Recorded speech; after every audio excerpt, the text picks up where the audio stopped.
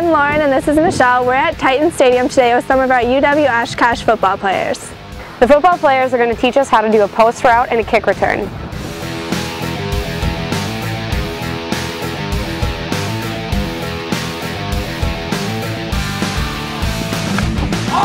The wide receiver lines up on the line of scrimmage, and at the hike of the ball, they run 10 yards in front of them.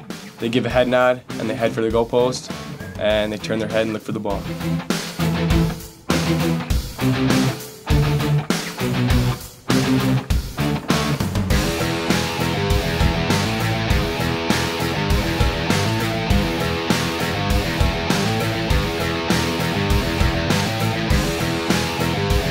You want to look the ball into your hands, and once you feel the ball in your hands, you want to squeeze as tight as you can and secure the ball.